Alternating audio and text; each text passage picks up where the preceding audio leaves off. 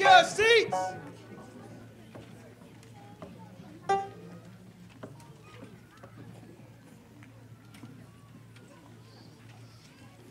If you would please turn with me to Song 210.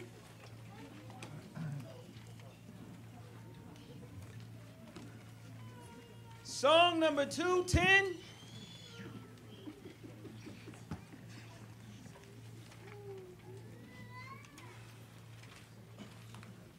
Wonderful Grace of Jesus.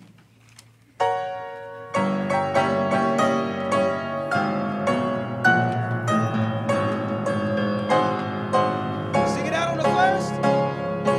Wonderful grace of Jesus, greater than all my sin. How shall my tongue describe it? Where shall His praise begin? Taking away my burden, setting my spirit free. For the wonderful grace of Jesus reaches me. Wonderful, the matchless grace of Jesus, deeper than the mighty rolling sea, higher than the mountains, sparkling like a fountain, all sufficient grace for even me. Broader than the scope of my transgressions, greater fall than all my sin and shame. Oh, magnificent the precious name of Jesus, praise His name. Wonderful grace of Jesus, reaching to all the lost. By it have been pardoned, saved to the uttermost. Chains have been torn asunder, giving me liberty. For the wonderful grace of Jesus reaches me. Wonderful, the matchless grace of Jesus, deeper than the mighty rolling sea, higher than the mountains, sparkling like a fountain, all sufficient grace for even me. Broader than the scope of my transgressions, greater far than all my sin and shame. Oh, magnify the precious name of Jesus, praise His name. On the last. Wonderful grace of Jesus, reaching the most divine. By His transforming power, making me God's dear child, purchasing peace and heaven for all eternity. And the wonderful grace of Jesus reaches me. Wonderful, the matchless grace of Jesus, deeper than the mighty rolling sea, higher than the mountains, sparkling like a fountain, all sufficient grace for even me. Broader than the scope of my transgressions, greater far than all my sin and shame. Oh, magnify the precious name of Jesus, praise His name. Brother Rob, could you open up a word of prayer for us? Dear Heavenly Father, thank you for allowing us to gather here today. We just ask you to fill Pastor with your Spirit so he may preach your word boldly. We thank you for all the souls that were saved this afternoon, and we ask for just to give everyone ears to hear, whether they're here in church or listening on the internet. And we ask this in Jesus' name, amen. Amen. If you would please turn with me to Psalm 115.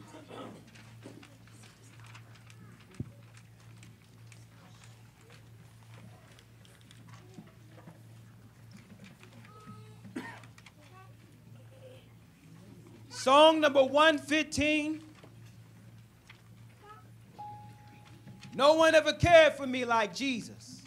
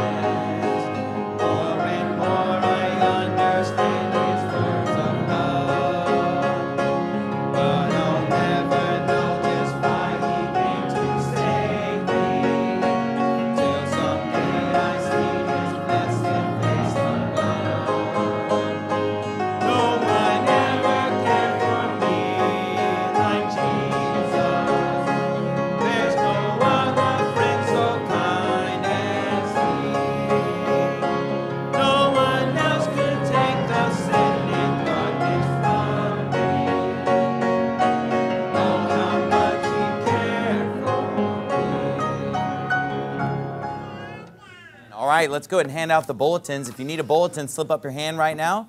And as the bulletins are going around, we'll open them up to the inside for our announcements. Sunday mornings at 10:30 is our preaching service. Sunday nights at 6:30. Wednesday nights at 7 is our Bible study. And this week we should be starting a brand new book on this Wednesday night. So you'll have to show up to find out what the preaching will be on this Wednesday night. We've got the soul winning times listed there below, as well as salvations and baptisms. And then across the page there, big exciting news for Garrett and Nao Kirschway on the birth of Caleb and Joshua. On Saturday, June 24th, Caleb was born at 12:57 p.m., weighing 3 pounds, 10 ounces, and Joshua at 1:07 p.m., weighing 3 pounds, 11 ounces. Mother and babies are doing well. What a huge answer to prayer. This was a complicated pregnancy. Twins are always complicated, but there were issues, there were problems. But thank God, everything came out well, and to God be the glory. They didn't even have to do a C-section or anything like that. And so it was really the best possible outcome. And 3 pounds, 10 ounces is great, and especially the fact that they're both about the same weight, and that's a good, robust weight for being born prematurely. And so thank God for His mercy on that. And be sure to congratulate Dad over there on the birth of his twin babies. And then below that, we've got the note about next Sunday morning being the coffee and donuts before the service in honor of all the birthdays. And then all the ladies are invited to a baby shower this coming Saturday, July 1st, here at the church building from 6 to 8 p.m. Ladies and nursing infants only preferred, and please RSVP to that email address. On the back, we had a great soul winning marathon yesterday in Albuquerque, New Mexico. We had 99 soul winners and 85 people saved. So thank you to everybody who came out for that. I know that's a super long way to drive. And so I really appreciate those who made that long drive. And we're trying to do this once a year where we go to a city that's far, but it's still kind of within driving distance. So last year we went to Inland Empire outside of LA, and then this year we went to Albuquerque. Next year, next summer, we'll either go to like San Diego or El Paso or somewhere else that's kind of within striking distance. And so I know that's a really long drive, and so I appreciate those who did it. But wasn't that scenery beautiful on the way there? Yeah. I mean, that's some amazing scenery. I love that part of Arizona, and just so many rock formations, and it was just really breathtaking. Hours and hours of amazing scenery through the Navajo Reservation and through northeastern Arizona into New Mexico. It was beautiful. And so, and the weather was great too. So we were really blessed with perfect weather. So we had a great time with that. Thank you everybody for coming. We have the brand new Books of Thessalonians DVD sets in the back. Be sure to take one for yourself and pass those on to anybody that you know who would watch it, who's interested in it. Very similar to the Revelation series that we did several years back. And Paul Wittenberger produced both. And they came out really good. This one's 2 DVDs. It's 8 hours of preaching through the Books of Thessalonians with an emphasis on Bible prophecy. Another cool thing that we have back there is the new hymn CDs, Volume 5. This is my favorite one so far. So if you haven't grabbed one of these green ones already, be sure to grab it. And if they're not on the shelf back there, just ask somebody. We'll restock it because I know they're flying off the shelves. But, be sure to grab one. Everything back there is always free. There's no donation. There's nothing. You just take them and enjoy them. Pass them on as long as they're going to people that are going to watch them or listen to them or use them. So, don't feel bad about grabbing several if they're going to a good. Just don't grab them and start stockpiling and hoarding them in your house next to like cat food containers and old newspapers and junk mail and stuff like that. So as long as they're getting out into people's hands and getting played, then let's get them out there. And then below that, we've got the Bible memory passage, Psalm 93. Great little passage. Keep working on that. And then other upcoming events are listed there. We've got Babylon USA, July 4th. It's going to be here before we know it. Wait, is that a week from Tuesday, Paul? Is that what that is? He doesn't even know either. I'm pretty sure it's a week from Tuesday. So it's coming up really fast. That's free, of course. You just show up either at 5 p.m. or 7 p.m. The theater holds 192 people, and so I don't think we're going to have any problem with space because 192 seats is a lot, especially since there's 2 showings. So we really have room for almost 400 people to come in and see this film. So I figure some people are probably going to work that day and maybe they won't get off work in time, so they'll probably lean more toward the 7 p.m. Or people who are just really habitually late everywhere, they might plan for 5 and hit 7. And then other people who might want to go to some kind of a fireworks thing or a barbecue, they may want to go first at 5 o'clock and then, get out in time to go do. Just for my own curiosity, who's leaning toward the 5 o'clock? Put up your hand. All right, who's leaning toward 7 o'clock? All right, good. So it looks like it's a little bit evenly distributed. It's a little heavier on the 5 o'clock, I noticed, but that's okay. I'm sure we're going to have tons of room. So I'm excited, and I'm hoping that people who don't even come to our church will show up for this. Just some of the online listeners who live in this area or people that kind of live in Surprise and everything, because it's on Bell Road and the 17th, so it's kind of sort of toward another part of town. So it's pretty close to the FWBC North for sure. So I'm excited about that. It's going to be really cool. I've seen the finished product. I think the only 2 people in this room that have seen the finished product are Paul and myself and your wife, right? Wow, his wife hasn't even seen it. So Paul and I are the only people in this room who've seen the final video, final sound. It's awesome. I love it. I wanted to just jump out of my seat a few times. I was enjoying it so much. So anyway, it's pretty cool. I think everybody's going to love it. And then pay attention to the other events that are listed down there. And I believe that's it for announcements. Let's just go ahead and tally up the soul winning from the past few days. Let's go back to Thursday, which would have been the 22nd. Anything from Thursday?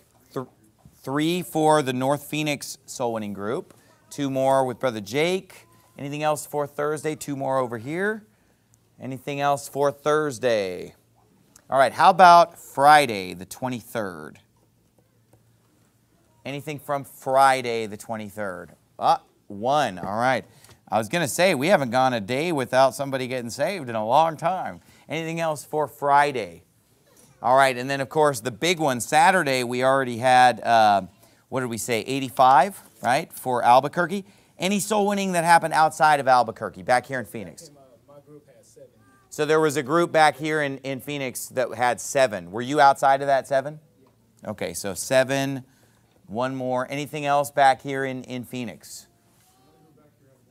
Another group back here had 1. All right. Very good. Anything else for Saturday back home in Arizona? Okay, and then today, Sunday. Okay, let's start with our main groups. Scott.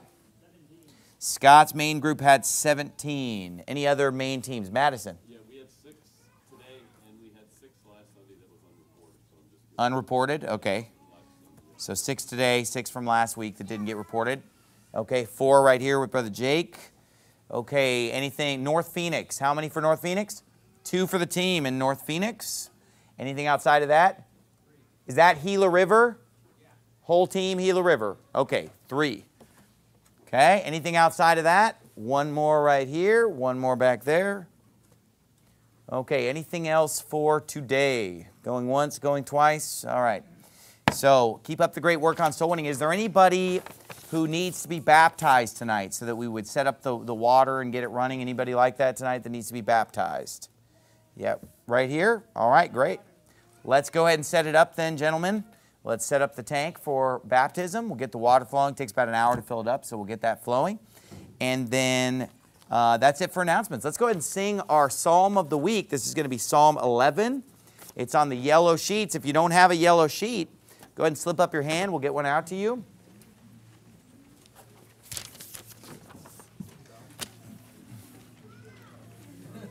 All right, some of these look like they crossed over to another color here, goldenrod. But most of them are yellow. Just make sure it says Psalm 11 at the top. And we'll sing this together. Psalm 11, beginning in verse number 1.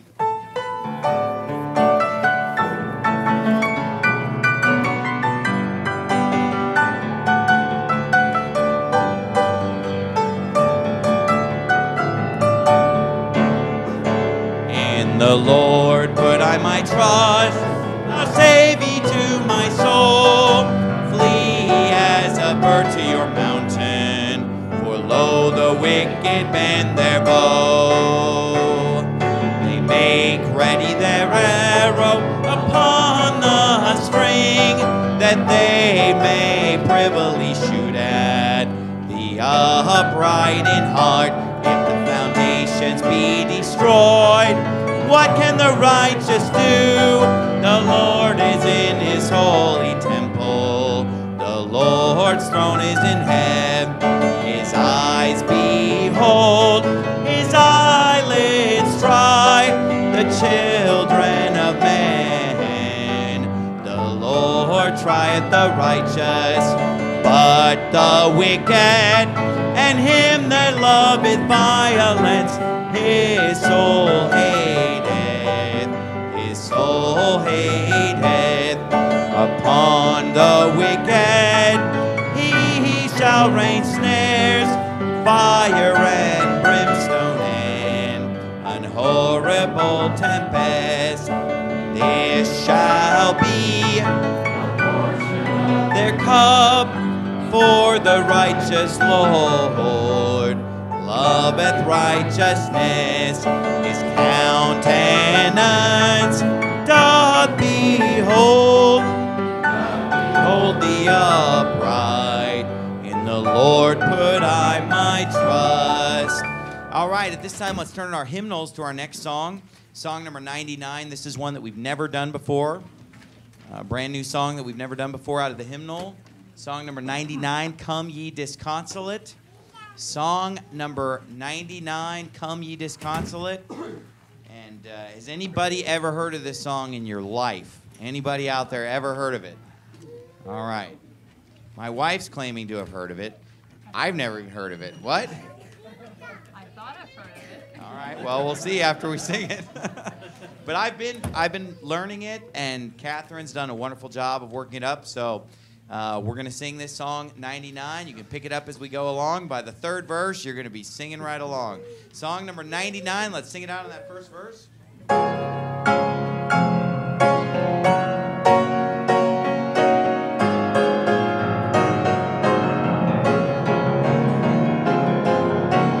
Come, ye disconsolate, where'er ye languish, come to the mercy seat, fervently kneel.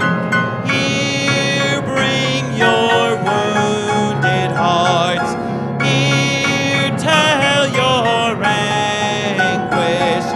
Earth has no sorrow that heaven cannot heal.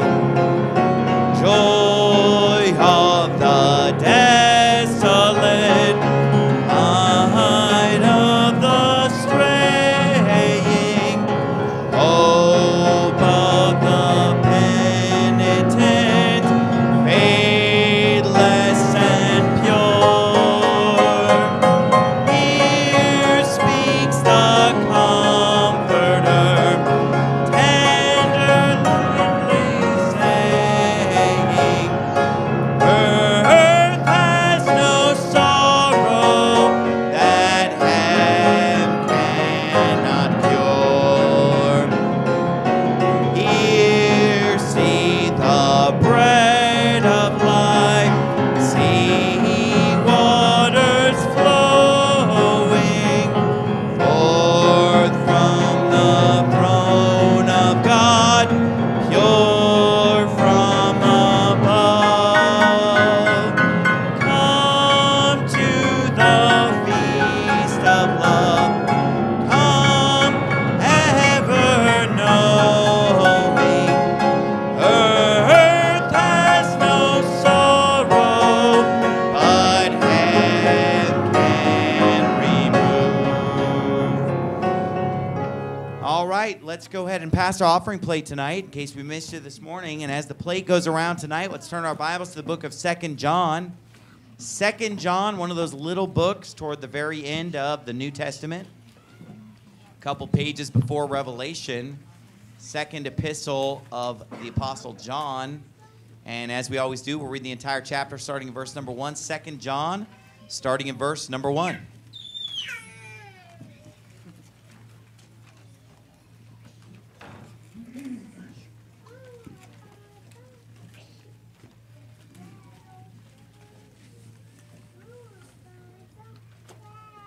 Second John, the Bible reads, the elder unto the elect lady and her children, whom I love in the truth, and not I only, but also all they that have known the truth, for the truth's sake, which dwelleth in us and shall be with us forever.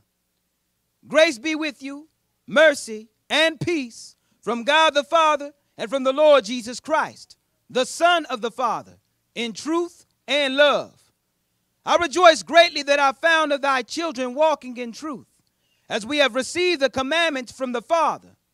And now I beseech thee, lady, not as though I wrote a new commandment unto thee, but that which we had from the beginning, that we love one another. And this is love, that we walk after his commandments. This is the commandment, that, as ye have heard from the beginning, ye should walk in it. For many deceivers are entered into the world who confess not that Jesus Christ is come in the flesh. This is a deceiver and an antichrist. Look to yourselves that we lose not those things which we have wrought, but that we receive a full reward. Whosoever transgresseth and abideth not in the doctrine of Christ hath not God. He that abideth in the doctrine of Christ, he hath both the Father and the Son. If there come any unto you and bring not this doctrine, receive him not into your house, neither bid him Godspeed. For he that biddeth him Godspeed is partaker of his evil deeds. having many things to write unto you, I would not write with paper and ink, but I trust to come unto you and speak face to face, that our joy may be full. The children of thy elect sister greet thee. Amen. Brother Davis, could you pray for us? Father in heaven, we thank you so much, Father, for the gift of your Son, the Lord Jesus Christ.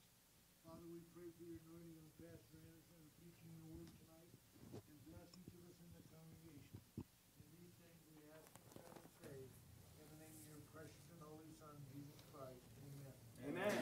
Man, title of my sermon tonight is Oneness, Modalist, Heretics.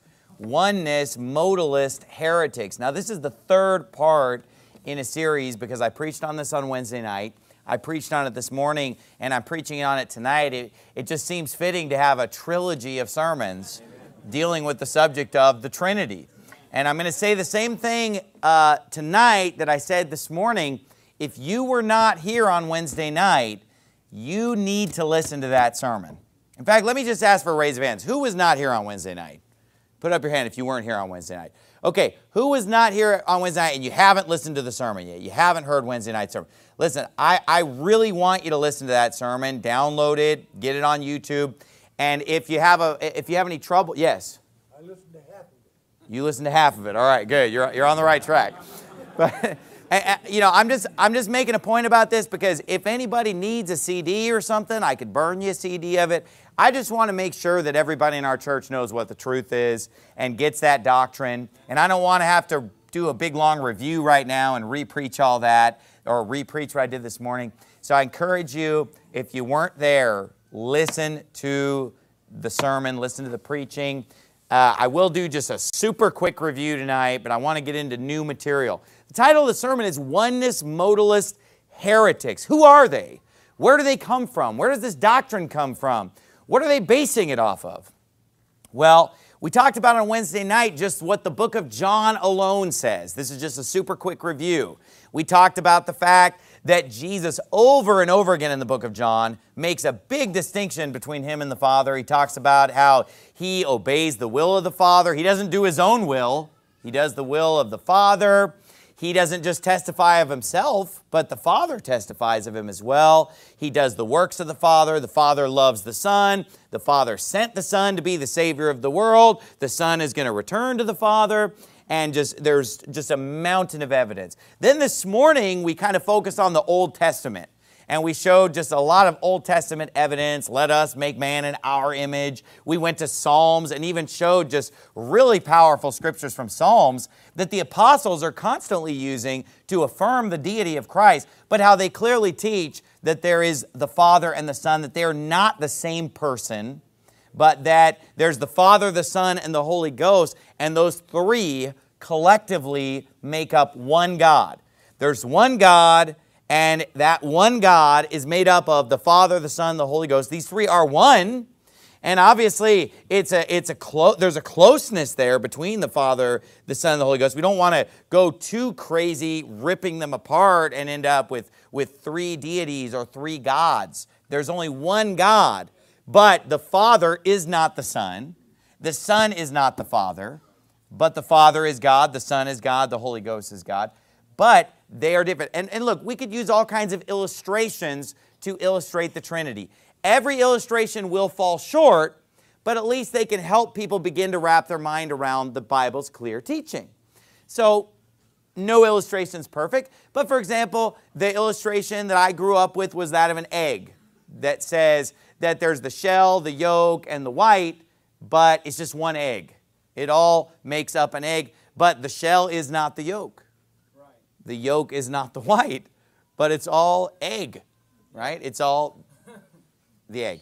Another illustration that I think is helpful is to understand that we, in the image of God, are also a trichotomy because we are made up of body, soul, and spirit. So if I were to die right now, the spirit and the soul would depart my body, and there'd be nothing but a body laying here, right? And if the police came to you and said, would you identify this body? And you said, that is Stephen Anderson, you would be accurate. But yet, if I walked up to someone in heaven and I was introduced in the soul, in the spirit, as this is Stephen Anderson, that would also be accurate. But yet, is the soul the body? Is the body the soul? No. Is the soul the spirit? No, the Bible talks about dividing the soul and spirit asunder. So these three collectively make up Stephen Anderson, but they are distinct from one another. They are separate from one another. They're not equivalent to one another. Same thing with God the Father, God the Son, and God the Holy Spirit. They collectively make up only one God, but they are distinct and different one from the other. So that's what we really talked about on Wednesday night, this morning. Tonight, I want to talk about where this doctrine came from, where the heretics in our church that were cast out got this doctrine from, and just what does it mean? What are the conclusions that we draw here about who they are, what they were doing? What's this all about? First of all, let me just get into a little more scripture on the Trinity that I didn't get to this morning. Right there in 2 John, we can see some evidence right here of the fact that the Son is not the Father. Look at 2 John verse 3. The Bible says, "Grace be with you, mercy and peace from God the Father." So we have the term God the Father in the Bible. It says, "From God the Father and from the Lord Jesus Christ, the Son of the Father, in truth and love." So there's a distinction made between God the Father and the Son of the Father, who is Jesus Christ. Jump down, if you would, to verse 9. It says, "Whosoever transgresseth and abideth not in the doctrine of Christ hath not God. He that abideth in the doctrine of Christ, he hath both the Father and the Son." So notice the first half of that verse says they don't have God in general. Then the second half gets specific and says that the one who abides in the doctrine of Christ has both. Both. That's two things there, right? Both the Father and the Son. You say, well, why didn't he mention the Holy Ghost? Because the discussion in the books of 1st and 2nd John is about the Father and the Son, because you have Jews and people that are acknowledging the Father, but they won't acknowledge the Son. And then John's telling them, if you don't have the Son, you don't have the Father. But if you acknowledge the Son, you have the Father also. Okay. So the Bible's clear that the Father and the Son are distinct from one another, but that they're both God. The Bible says in 2 Peter, flip back just a few pages while you're in that vicinity. 2 Peter chapter 1, verse 17. This is a reference to the Mount of Transfiguration.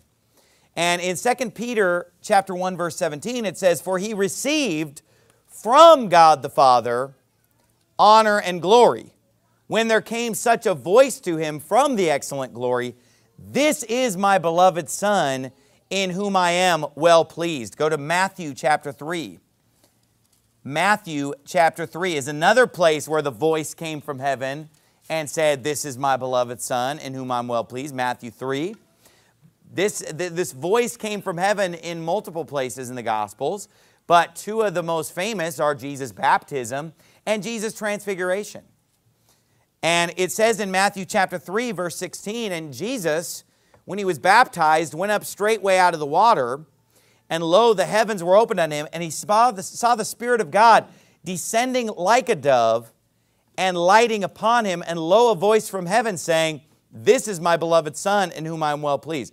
So here we have a great example of the Trinity, because you have the Son of God being baptized, then you also have the Spirit of God descending upon him, and then you have the voice from heaven, from the Father, saying, "This is my beloved Son, in whom I'm well pleased." And there are lots and lots of verses. We already covered a lot on Wednesday and Sunday morning. Just of all the different instances where all three are mentioned in one verse.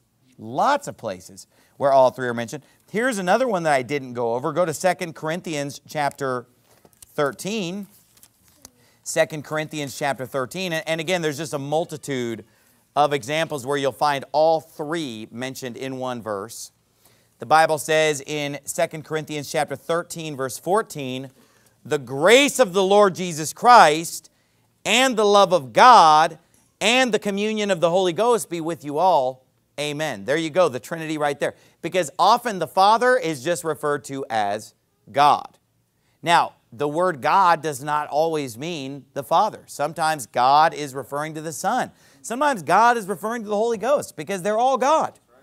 And we do not for 1 second deny the deity of Jesus Christ. Jesus Christ was God in the flesh.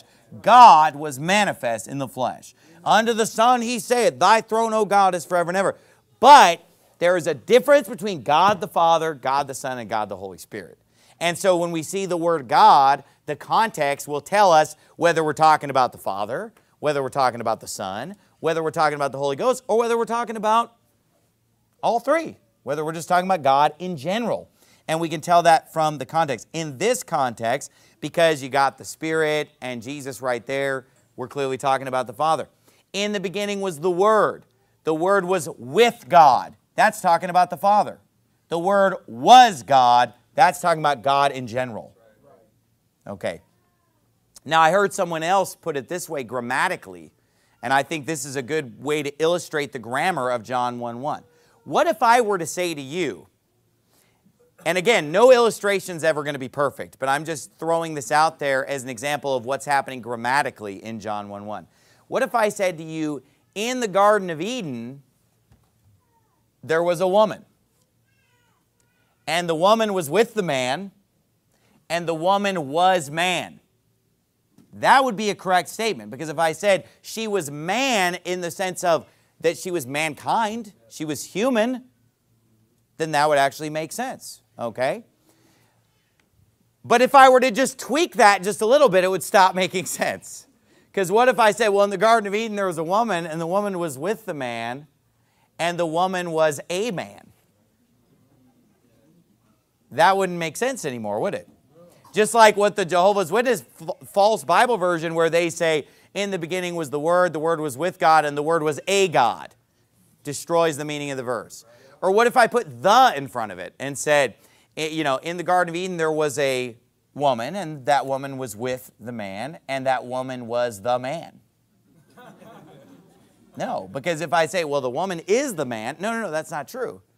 But she was with the man, and she was man, in the sense that she was human. Okay.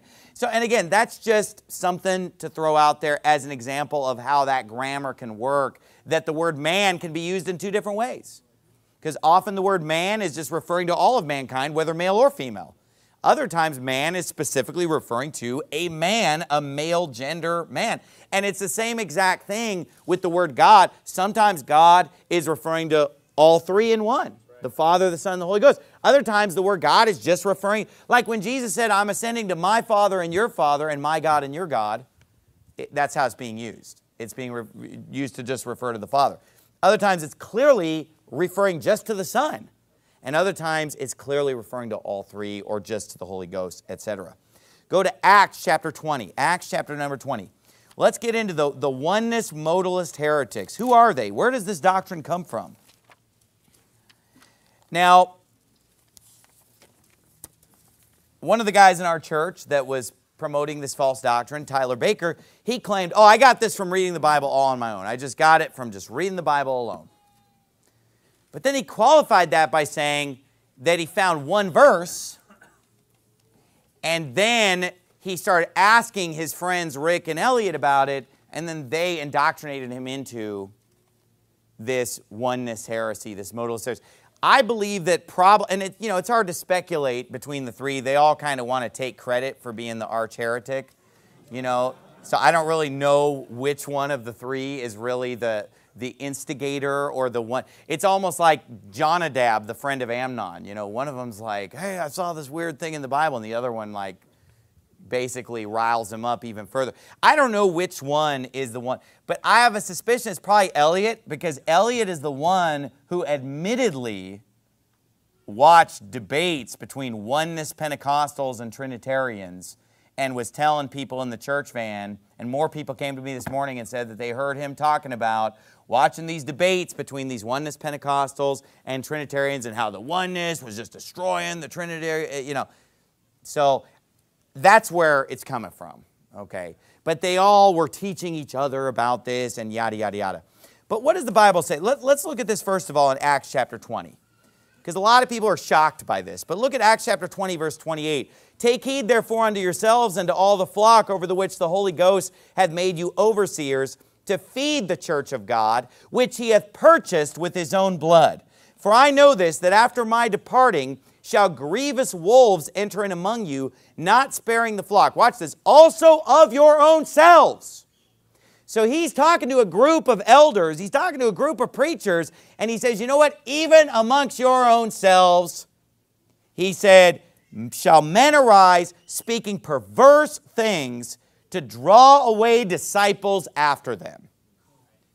Therefore watch and remember that by the space of 3 years I cease not to warn everyone night and day with tears.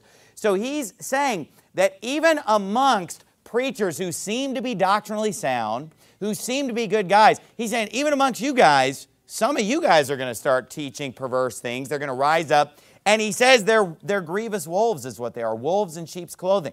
The Bible tells in 2 Peter chapter 2, verse 1 that there were also false prophets among the people, even as there shall be among you, who will privily bring in damnable heresies, even denying the Lord God and our Lord Jesus Christ. So I know this is shocking to people who maybe didn't grow up in church or you haven't really been around that long, but this is not the first time that this has happened, and this is not going to be the last time where you think that somebody's doctrinally sound, you think that somebody believes like us, you think that somebody believes the truth, and they start going into heresy and preaching lies. That's what we're looking at here. That's what we just experienced. Not the first time. It's not going to be the last time. And people are criticizing us like, well, how did you not know that they were bad? And why did you hire Tyler Biggs? Well, you know what? Why did none of the apostles know that Judas was bad? You're not always going to know. Even the apostles at the Last Supper, when John leans over to Jesus and said, Lord, who is it? Peter's like, ask him, ask him. And then he asks, and he says, it's the one that I give the sop to after I've dipped it. He dips the sop, hands it to Judas, says, that thou doest too quickly. Judas gets up and walks out of the room, and nobody still knows that he's the traitor.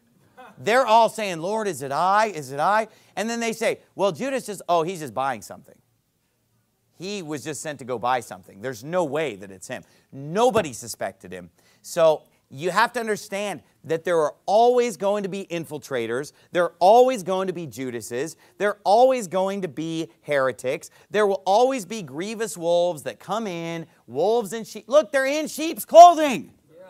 What do you think that means? It means that they look like us, act like us, talk like us.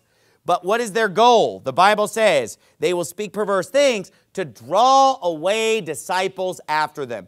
And this is exactly what we saw happen in our church, a concerted effort of taking certain people aside and building a faction, building a little clique, a little separate group, and indoctrinating them into this heresy, never talking to me or many other people in the church that were never approached with this. It was only certain people that were carefully selected to be approached with this. Go to 1 Kings chapter 1. 1 Kings chapter 1 is the Bible story, and you know what? This is one of my favorite stories in the Bible. And when I use the word story, obviously it's a true story, amen? It's history, it's fact. But we call them the Bible stories because they are a lot of really great stories in the Bible. And in this story, it's when Solomon takes the throne, and these few chapters have always been one of my favorites as I'm reading. I love how Solomon gets in charge, he cleans house, he uses a lot of wisdom, he deals with a lot of problems, and God just gives him such great wisdom, and he's a powerful leader in his early days.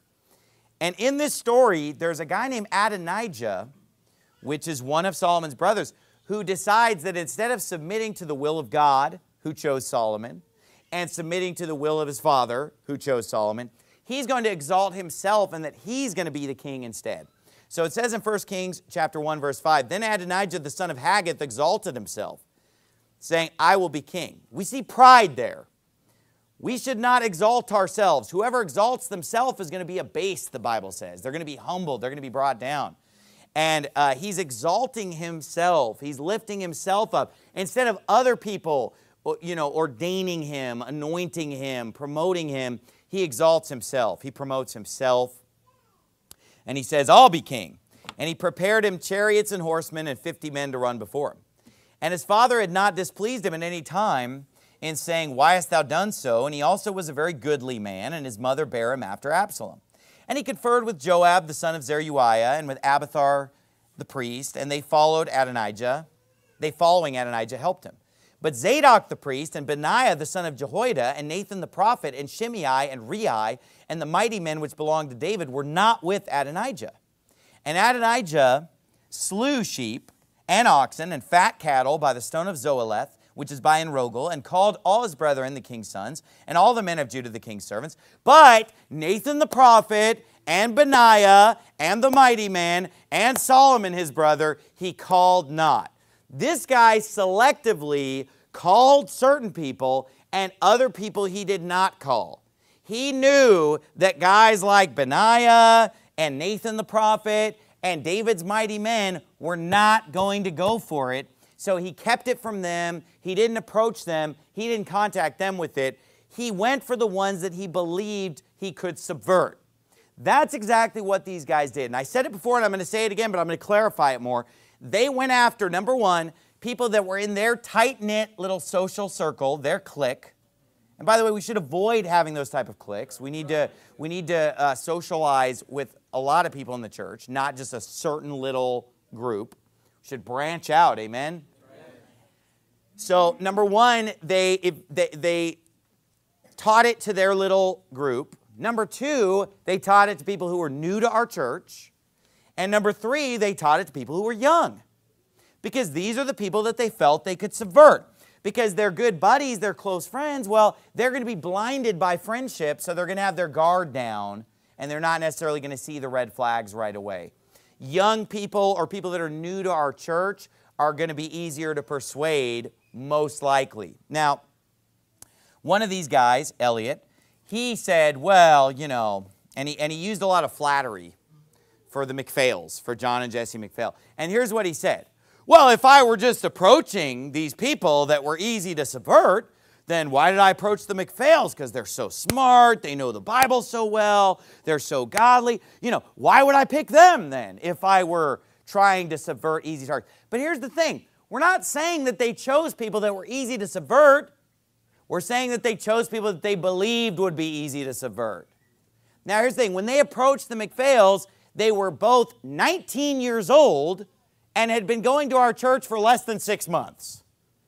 That looks like a pretty good target if you're trying to draw away disciples after yourself, if you're trying to beguile unstable souls. Now look, I'm not saying the McPhails are unstable because they didn't fall for it. I'm not saying they were an easy target. They argued with him and said, let me out of the car, I'm done, is what Jesse said. I don't, you know, they said, this is the voice of a stranger. Let me out of the car. So this is not, because some people said, well, you know, if they only chose certain people to approach, they were saying, well, I feel bad because I'm one of the people they approach. But look, that doesn't mean you should feel bad. First of all, who was approached by people with the oneness thing?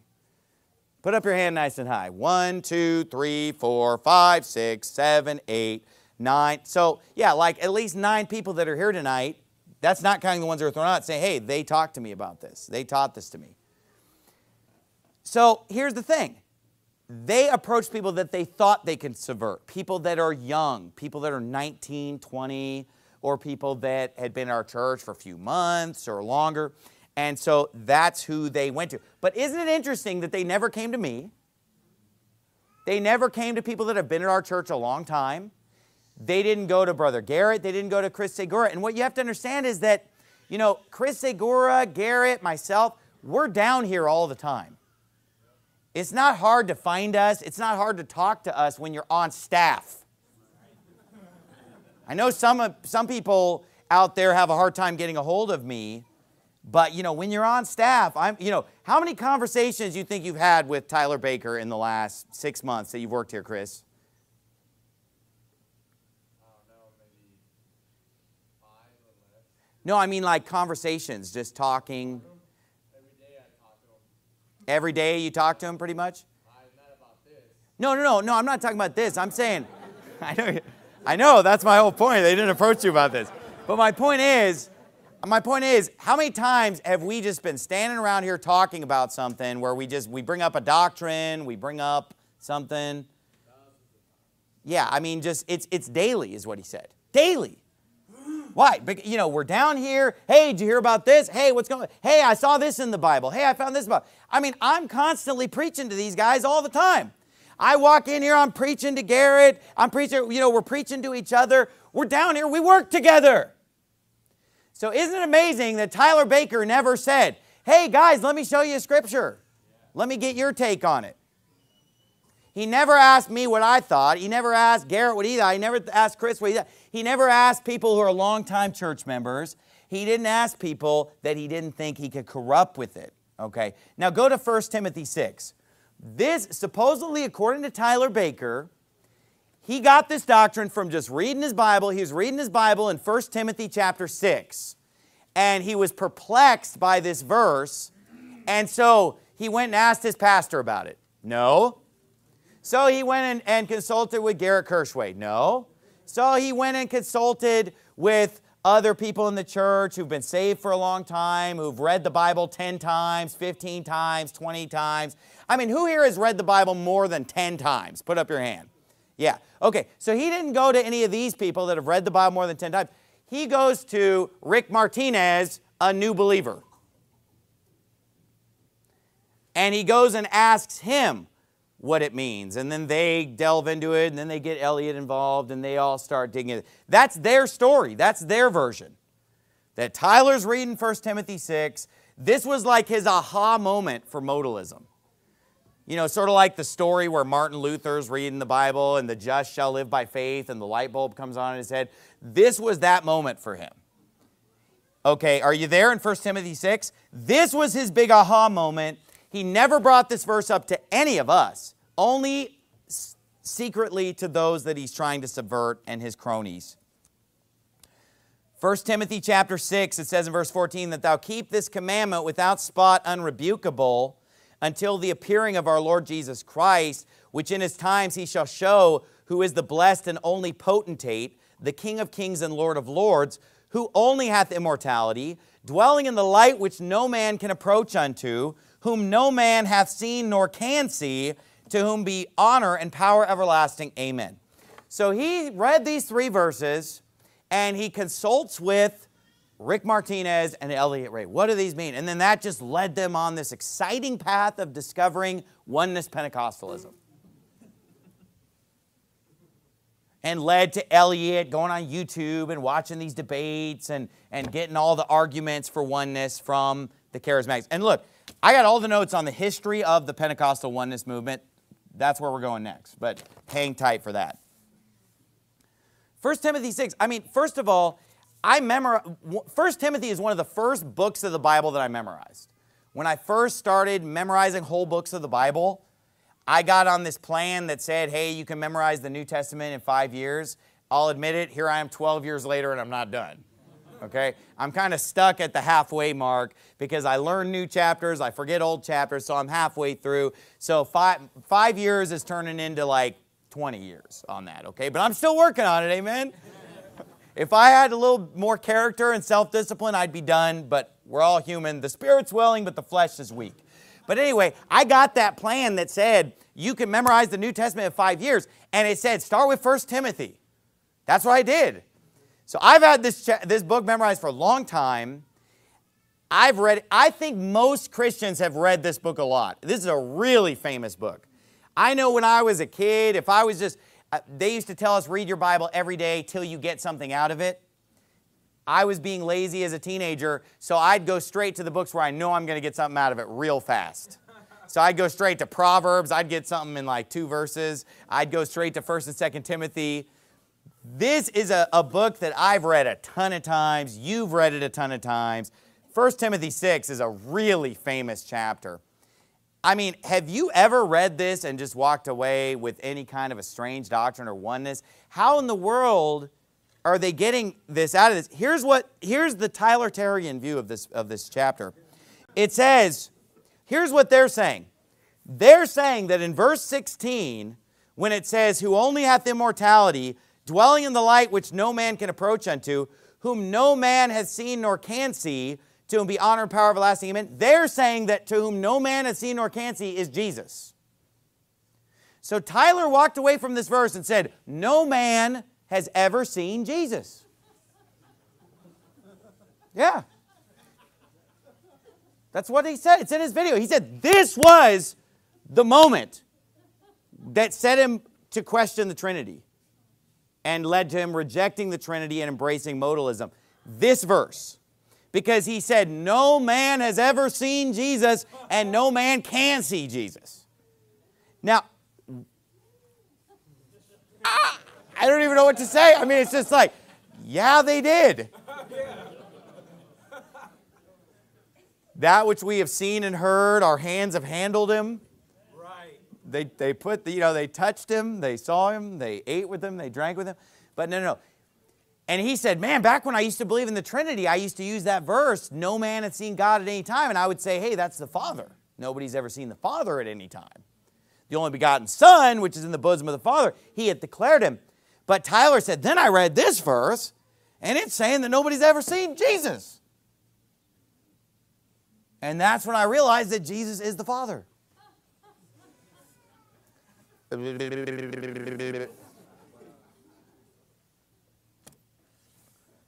I mean, wow. Crystal clear. Case closed. Oneness. Modalism. No, not so fast. Jesus is mentioned at the end of verse 14. And we are talking about Jesus, which in his times he shall show, who is the blessed and only potentate, the kingdom. Look, by the time we get to whom no man hath seen nor can see, we're not talking about Jesus anymore. And look what it says, who only hath immortality, dwelling in the light, which no man can approach unto. It is the light which no man can approach unto. Jesus could be approached, no problem. Handle me, he said to Thomas. Come handle me. A spirit hath not flesh and bone, as you see me to have, but the light that is God the Father. Look, God is light. And a lot of times it'll say, like we showed this morning from Acts 7, where Stephen looks up and he sees the glory of God the Father, and then he sees Jesus standing at the right hand of the Father. But he sees the glory. Why? Because the brightness, the light was so bright that Moses' face shined just from catching a glimpse of his hinder parts. Because no man could even see his face and live. The Father, that is. The light which no man can approach unto, whom no man, and that's God, the Father, whom no man hath seen nor can see, to whom be honor and power everlasting. Amen. It's not Jesus whom no man can see or can see. It's the light that no man can approach unto, which is God the Father, whom no man hath seen nor can see. That's not that hard. You know, why didn't he come and ask me? I could have told him that. You could have told him that. Lots of people could have told him that. But he approaches these two people that are, you know, according to their story, that are the ones who led him into this doctrine. Go, if you would, to Revelation chapter 1. Revelation chapter 1. And again, we're going to get into the history of oneness Pentecostalism in general, but I'm just right now giving the history of how this crept into our church, out of their own mouths, how they got this. Another big thing that they just keep hammering and keep bringing up is this thing about the throne. It's just the throne, the throne, the throne, the throne, the throne. There's one throne. I saw one of their supporters online saying, there's only going to be one throne, buddy. There's only, you know, and one guy sitting on that throne. So this is a big thing for them. And I already demolished this on Wednesday night because I showed in chapter 5, crystal clear, that the Lamb comes and takes the book out of the hand of him that's sitting on the throne. Showing that the Lamb is not the one sitting on the throne. The Lamb takes the book out of the hand of him that sits on the throne.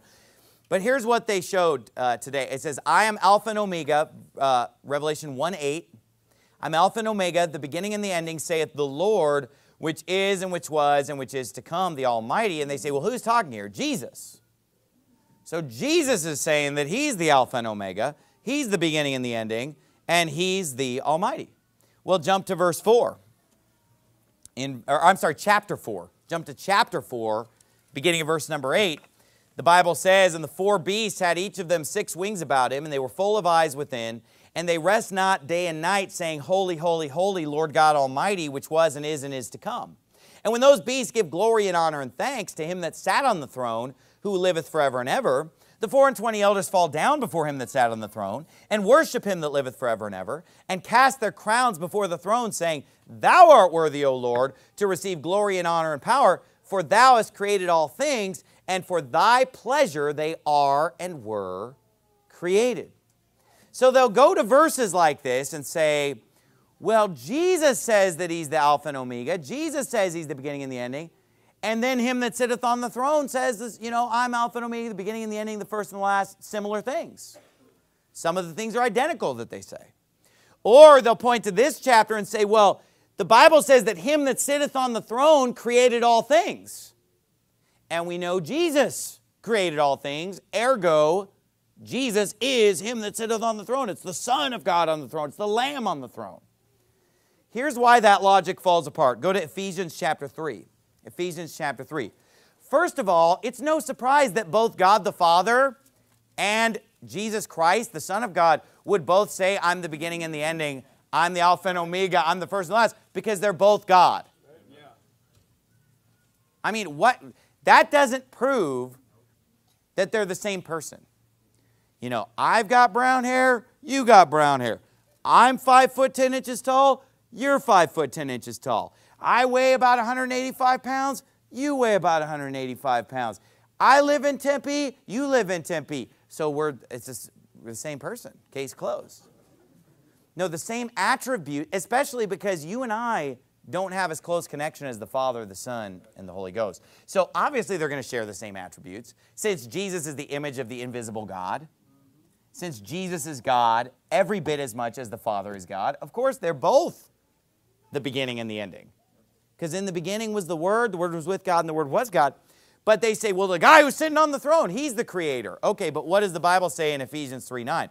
And to make all men see what is the fellowship of the mystery, which from the beginning of the world hath been hid in God, who created all things by Jesus Christ. So God the Father created all things by Jesus. So Jesus was used by the Father to create all things. God the Father created all things by Jesus. So is it accurate to say that God the Father is the creator? Of course. Ephesians 3:9 tells us that. Is it accurate to say that Jesus is the creator? Of course, because it says, in the beginning was the Word was with God, and the Word was God. The same was in the beginning with God. All things were made by Him, and without Him was not anything made that was made. So God the Father did not create anything without Jesus. Right. Without Him was not anything made that was made. He created all things by Jesus Christ. That's why there are verses such as Colossians 1, which will identify Jesus Christ as the Creator. Hebrews 3 identifies Jesus as the Creator when it says, for this man was counted worthy of more glory than Moses, insomuch as he that hath builded the house hath more glory than the house. For every house is builded by some man, but he that built all things is God, referring to Jesus. He that built all things is God, referring to Jesus. Of course Jesus is God. So that falls apart pretty fast. I'm not going to spend too much time on the throne thing because it's too silly.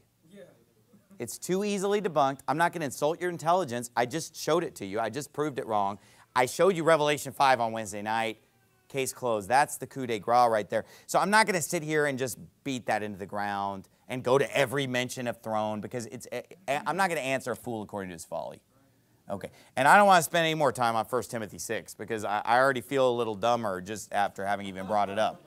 But if you would, let's go now to Matthew 28. And let's get into the history of Oneness Pentecostalism. Let's get into the history of modalism. Where did this doctrine come from? We personalized it to our church, but now let's just talk about in general. Where did this come from? And yes, that's where these guys are getting it if they're watching these debates on YouTube and filling their mind with all this garbage. Now you say, is it new? Is it a new doctrine? Well, modalism has been around for a long time. There's nothing new under the sun. And this was a big issue based on historical documents back around the 3rd century, 4th century AD. There was a lot of talk about the Trinity versus modalism. So we know that there was a version of modalism that was popular back in those days. Well, over time, it was forsaken. People realized it was false. People got away from it. And so it died off for a long time. For a long time, there's really no evidence of anybody believing in it or a lot of people believing in it. I'm sure there were always people who believed in weird stuff. But in general, it wasn't really a big thing. It wasn't really a big issue. Okay? You know, and if we were to go into the 1700s, the 1800s, nobody really believed in it. Nobody cared. It wasn't a big issue. Everybody just acknowledged the Trinity, except for just a few cults that started up in the 1800s and so forth. And they didn't go modalist. They were more just like denying the deity of Christ. So where we see this doctrine rear up its ugly head in modern day, its modern manifestation, goes back to the Pentecostal movement around 1913, 1914, okay? And I'm going to give you the history of this. Now, let me just make this clear. There's no Baptist church, and I did a bunch of research. Baptists don't believe in modalism. You can't put, now there are bozos in our church and other churches that believe in it, but there's no Baptist denomination and no Baptist church that we can find that teaches this. And that's why I didn't ever think I was going to fight this battle. This is a battle I never thought I'd fight, because it's just not even a thing amongst Baptists. It's not even a thing amongst anybody except for Oneness Pentecostals. And Oneness Pentecostals have so many other heresies. They're so far from us, you never thought that it would come in. Like, for example, Oneness Pentecostals believe that you have to be baptized to be saved, that if you don't speak in tongues, you're not saved. So they've got some really radical doctrines, and so, you know, they're nowhere near being a Baptist, not even close. Southern Baptists all believe in the Trinity, Independent Baptists, everybody. So where did this Oneness Pentecostal movement come from? The only denominations or large groups or churches or even just a church who believes in it are Oneness Pentecostal churches. Now, how many of these Oneness Pentecostal churches are there? Well, there are estimated to be approximately 25 to 30 million Oneness Pentecostals. I heard one person say that about, 1/4 of Pentecostals in America are Oneness Pentecostals. Okay. So don't get me wrong, there are a lot of Pentecostals who are not Oneness. The majority of Pentecostals are not Oneness. But it's still a substantial group of Pentecostals who fall under this. The largest Oneness Pentecostal denomination is called the United Pentecostal Church International, or UPCI. They have 40,000 churches. Did you get that? 40,000 churches. This is why I've run into this out soul winning like 30 times. I know a lot of you have run into it as well. They have 40,000 churches, 3.75 million members, and they have a church in virtually every country on the planet almost. So it's a pretty big denomination there. But there are actually a total of 1,053 different denominations of Oneness Pentecostalism in the U.S. Now, Oneness Pentecostalism, they all teach baptism must be in the name of Jesus only, baptismal regeneration, and if you don't speak in tongues, you're not saved. Those are kind of the distinctives of the Oneness Pentecostal movement. Now, how did this movement start?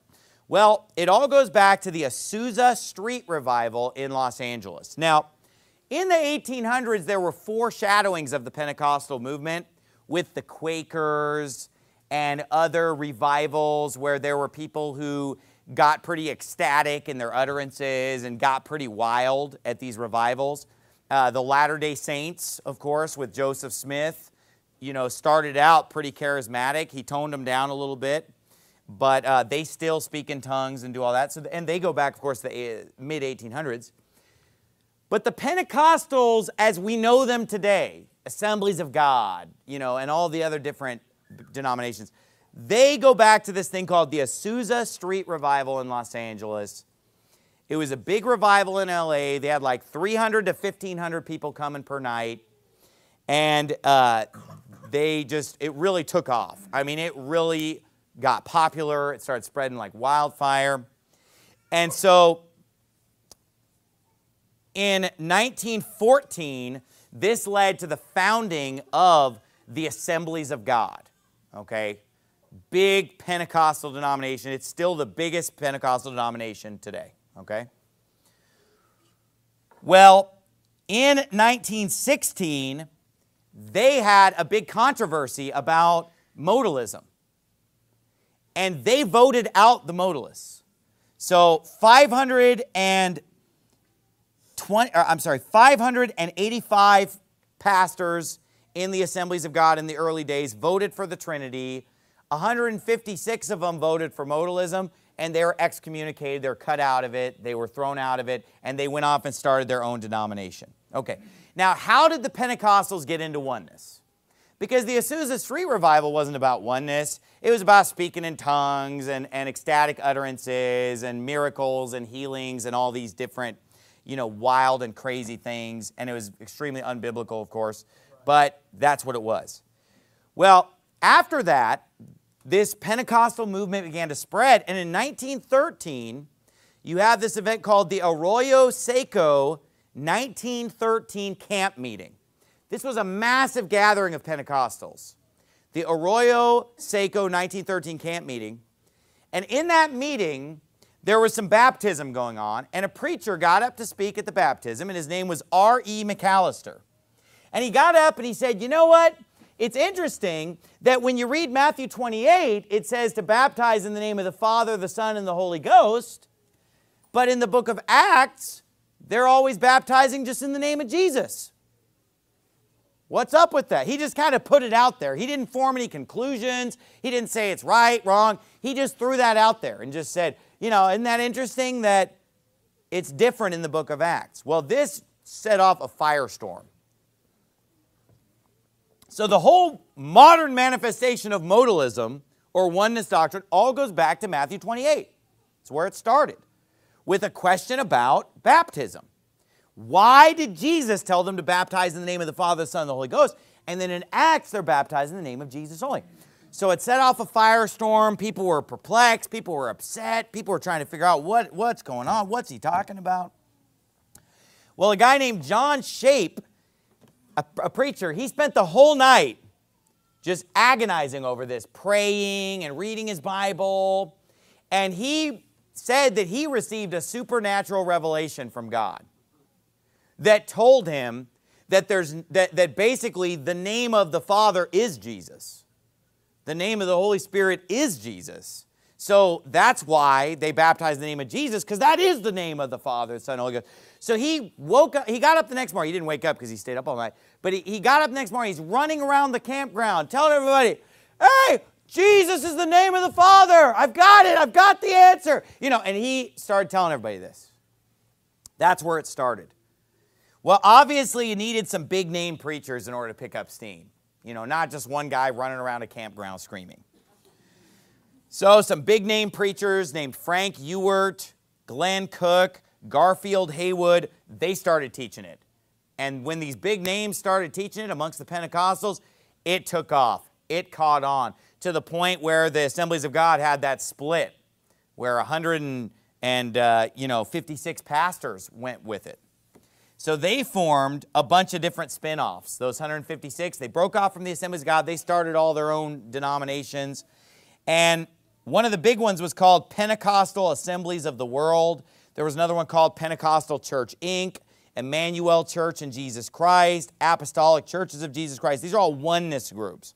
Well, a whole bunch of these oneness groups, they all merged in 1945 to form the largest oneness denomination, UPCI.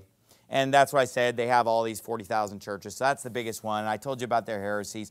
So let's talk about this issue of baptism. This is the last thing I want to cover tonight. It's very important because this is the laying the axe to the root of the tree. I mean, this is where this whole doctrine comes from.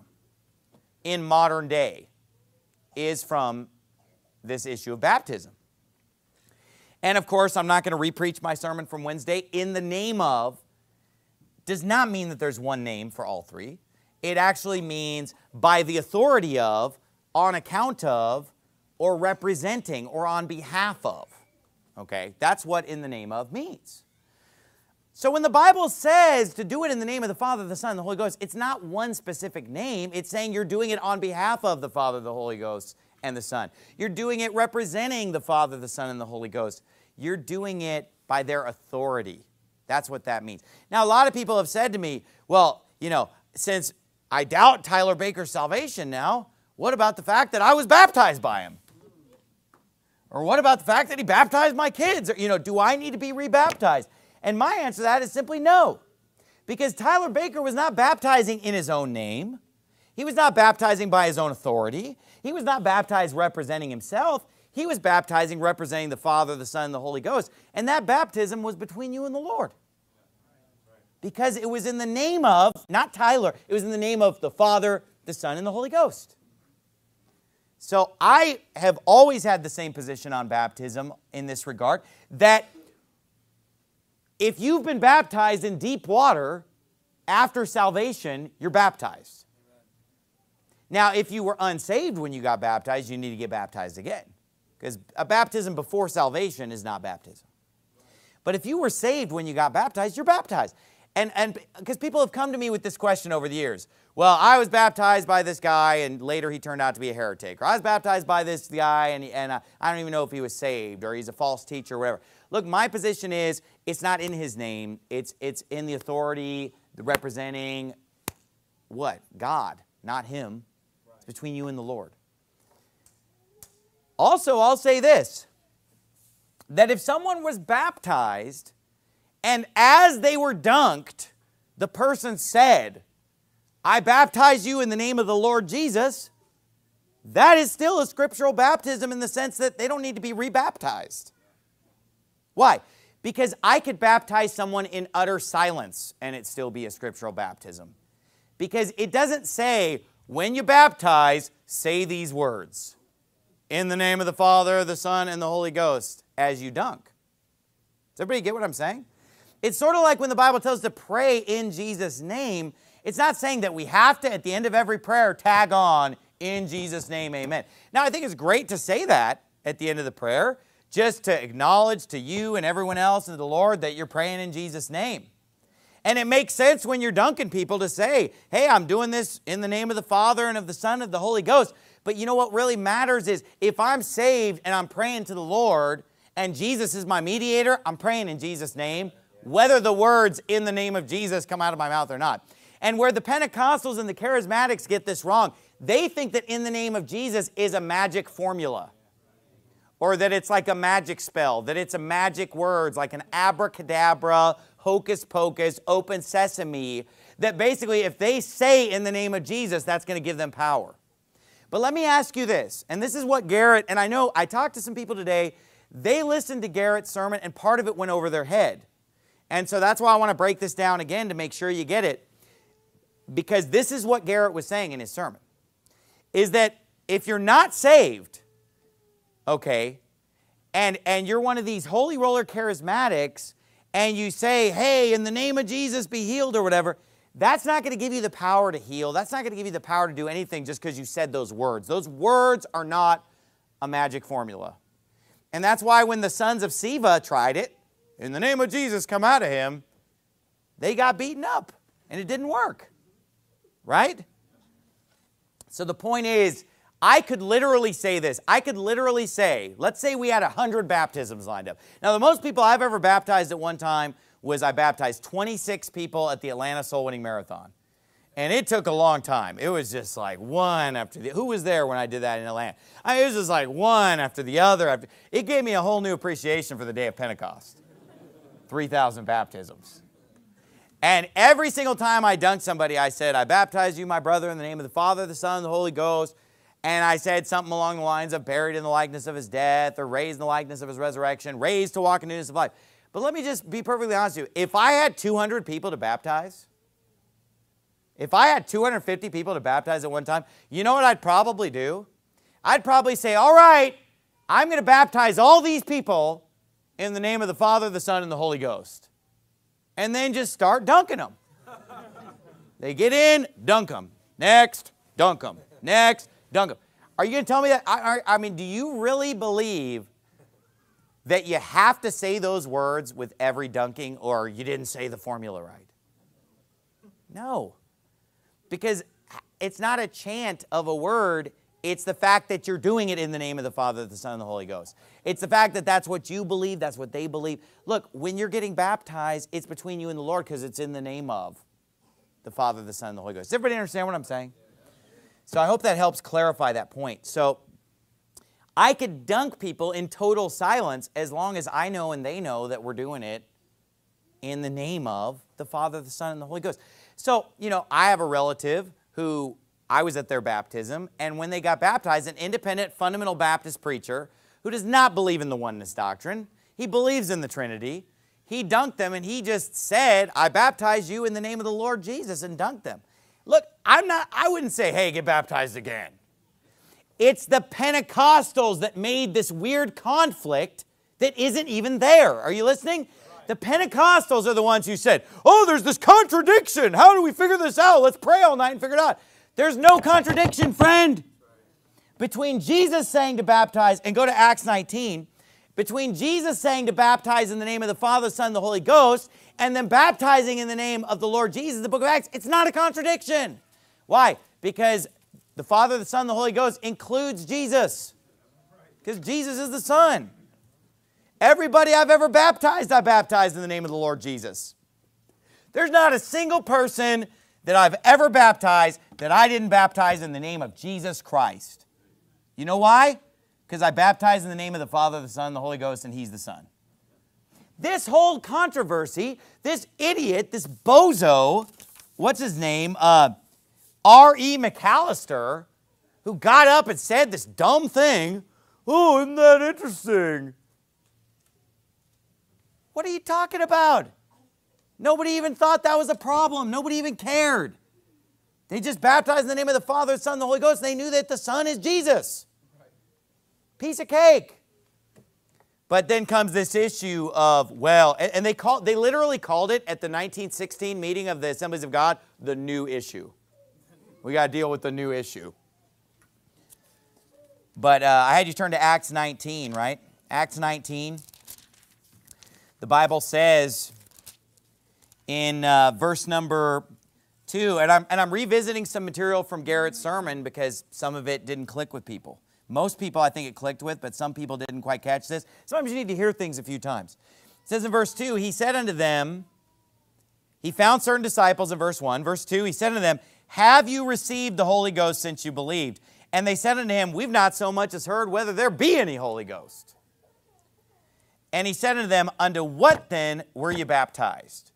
Now, let me help illustrate this to you, okay? So, Shane, come on up here, and I'm going to use you as an illustration here just to represent, okay, so I'm Paul, and I come across this disciple, right? And I ask him a question. I say to him, hey, have you received the Holy Ghost since you believed, okay? He says to me, what do you say to me? What'd they say? I don't know. They're like, I don't even know if the Holy Ghost even exists, basically, right? Is everybody getting this? So I asked him, hey, Shane, have you received the Holy Ghost since you believe? And Shane's like, I don't even know if the Holy Ghost exists. I don't even know whether there be any Holy Ghost. Okay. My next question in this interchange is, unto what then were you baptized? Now, if the apostles were going around and baptizing in the name of Jesus only, I baptize you in the name of Jesus. Okay. How would that question make any sense? That question would make no sense. Because then if I said, unto what then were you baptized, you could answer me and say, well, what's that got to do with the Holy Ghost? I was baptized in the name of Jesus. Right? I mean, wouldn't that be a legitimate question? Unto what then were you baptized? But okay, now let's think of it from they're baptizing in the name of the Father, the Son, and the Holy Ghost. And he says to me, hey, I don't know whether there is a Holy Ghost. And I say to him, unto what then were you baptized? That makes sense, because how could you be baptized in the name of the Father, Son, and the Holy Ghost, and you've never even heard of the Holy Ghost? Do you understand what I'm saying? Go ahead and have a seat. So, how can you be baptized in the name of the Holy Ghost and then say, well, I don't even know if there is a Holy Ghost? Does everybody see what I'm saying? So were the apostles just not mentioning the Holy Ghost at all in regard to baptism? No, they were mentioning it. Now, whether or not they said the words as they dunked, I baptize you in the name of, that's what they were doing. That's what Jesus told them to do, and that's what they were doing. The Bible doesn't record what words they said as they dunked people. That's a straw man, okay? So you can baptize and be baptizing both in the name of Jesus and the Holy Ghost. It's the same thing, because Jesus is the Son, and He's included in the Matthew 28 command. But if you say, well, I'm baptizing you in the name of Jesus only, now that's a weird baptism. That's strange at that point. Does everybody see what I'm saying? So there's a straw man that says, oh, you're saying the apostles all got it wrong in the book of Acts. No, no, no, no, no. I did not say that. This is what I said. I said that as an interpretation tool when you're studying the Bible, what do you go with? The story about what they did, or do you go with the statement from Jesus? I mean, Jesus stated one wife per husband. One man, one wife, that's marriage. But then we have stories about people having multiple wives. What's the answer? They did wrong. Story or statement, which do you trust? Statement. The statement. And you use the statement to interpret the story. So, I'm not going to go by what the apostles did in the book of Acts. I'm going to go by what Jesus said in Matthew 28. I'm going to go with the statement, not the story. Now, that's been misconstrued of, oh, the apostles did it wrong. No, no, no. That's not what we're saying. We're saying we're going with the story, not the statement. I'm sorry, good night. That's the opposite. We're going with the statement, not the story. And here's the thing. We're going to use the statement to interpret the story. And if we use the statement to interpret the story, what we walk away believing is that, oh, well, when they baptized in the name of the Lord Jesus, they also baptized in the name of the Father and the Holy Ghost. But that's just not what Luke felt was relevant, because the book of Luke and the book of Acts are teaching a certain thing that God led those authors, or that author, to write. There are different things included in different books because God emphasizes different things in certain books. So in the book of Acts, the Lord, through Luke, is emphasizing Jesus, because there's a lot of dealings with Jews and they don't believe in Jesus. So that's kind of the big thing, is like, hey, you crucified Jesus, so get baptized in the name of Jesus. But there's no exclusion of the Father and the Holy Ghost. That's just a made-up doctrine that nobody even thought of until 1913 at some crazy, wild-eyed Pentecostal camp meeting. Does everybody see that? And so I don't believe people need to be rebaptized. I don't believe that the apostles got it wrong. I don't believe that that baptism has to be accompanied by certain words. Now, I'm going to keep saying Father, Son, and the Holy Ghost, because at least we're teaching people. People see that, they hear that, they understand. Here's what we're doing. Let me tell you what I'm about to do, and then I do it. It's just a teaching tool, that's all. You don't have to say the magic words. Same thing when you pray. You could pray and just say amen. And as long as you're talking to the Father through Jesus the Son, and you know that, and you believe that, then it's in Jesus' name. Let's bow our heads and have a word of prayer. Father, we thank you so much for our church, Lord. We thank you so much for the people, Lord, that are standing strong on this doctrine, which is, you know, well over 90% of people that are here, Lord, in our church have stayed right on this. It was less than 10% that are the ones who were led astray in this error, Lord. But, Father, I just pray that you would help every single person who's even listening to me online, or people who would hear this recording many years from now, to be steadfast, unmovable, strong on their doctrine, and to stand on the Trinity, Lord. And it's in Jesus' name that I pray, amen. Now, look, at this time, I know I preached long tonight, and at this time, you know, if anybody needs to go ahead and take off. I understand. I'm done with my sermon. But before we're dismissed, I just want to open it up to questions, because if there's anything that you feel like I didn't cover, or if there's anything that I left out, or if there's a point that I failed to make, or if there was somebody who heard other arguments from these people that you don't feel that I've addressed in my 3 sermons, you know, is there something that you want me to talk about? Is there anything out there that you just throw out a verse that you want me to cover, or an argument that you heard that you want me to cover? Because I don't want anybody to walk away and say, or feel that, you know, I didn't cover everything. Anybody? Yes, Jesse. John 17:6. All right, let's go there. John chapter 17, verse 6.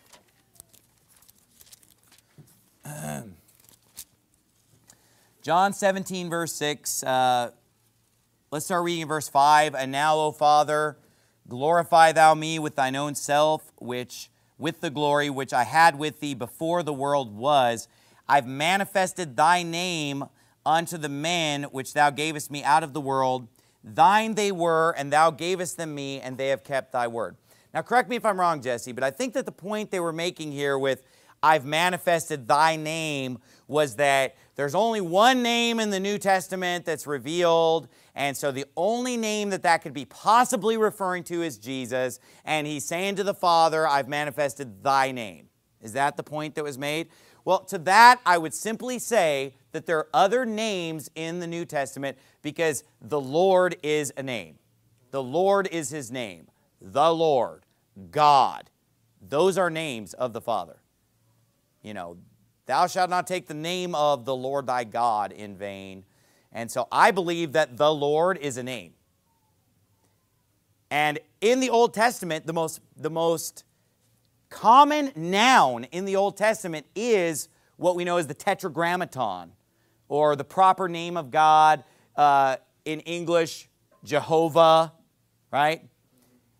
That term in the original Hebrew is used 7,000 times, and in our English Bible, that term is translated 99.9% of the time as the Lord. Why? Because in the New Testament, the authors of the New Testament and Jesus himself, they quoted the Old Testament where it said Jehovah, they said Lord. So that name is in the New Testament. It's just not as Jehovah, it's as the Lord. So Jesse, what do you think about that? You got anything else to add or anything? Okay, Ephesians 4 is another one. Let's go there. Ephesians chapter 4. Yeah, I just want to make sure I address everything before we move on with our lives. Move on with our church so I can start preaching on something different. But yeah, I mean, you know, there's not just one name, folks. God Almighty is a name. Think about it. Moses was told in Exodus chapter 6, I am the God of Abraham, Isaac, and Jacob. I appeared unto them by the name of God Almighty, but by my name of Jehovah was I not known unto them. God Almighty is a name. The Lord is a name. Jehovah is a name. Jesus is the name that's above all names by which we're saved, but it's not the only name. There are other names of God that he revealed over time. And so Jesus preached, he said, I'm come in my Father's name. He's on his authority, he's sent on his behalf, and he declared his Father's name, the Lord. So there you go. All right, Ephesians chapter 4. Verse 3, endeavoring to keep the unity in the Spirit in the bond of peace. There's one body and one Spirit, even as ye are called in one hope of your calling, one Lord, one faith, one baptism, one God and Father of all, who is above all and through all and in you all. Okay, this in context is referring to unity within the local church. Verse 3 talks about unity. At the end of the church, it talks about forgiving people and having unity. Why do we have unity? Because we all have one Spirit. That's why. That's what's being brought out here. And that one Spirit is the Holy Spirit that lives inside of each one of us. This is not a discussion about the Godhead, the Father, the Son, and the Holy Ghost, the Trinity. It's something that's being ripped out of context because the point that's being made here is, look, I got the same Holy Spirit as Dustin, as Gregory. That's how we can get along. That's the bond that we have. Same Spirit. We're all part of one body. We all have the same Lord. We all have the same faith. We've all had the same baptism. We all have the same God. We all have the same Father. That's actually the context.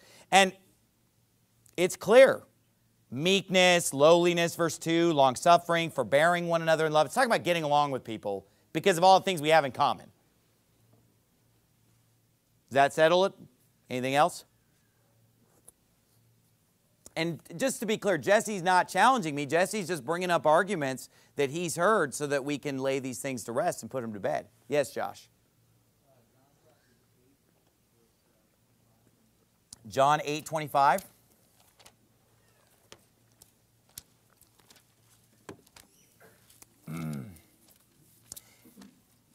John chapter 8, verse 25.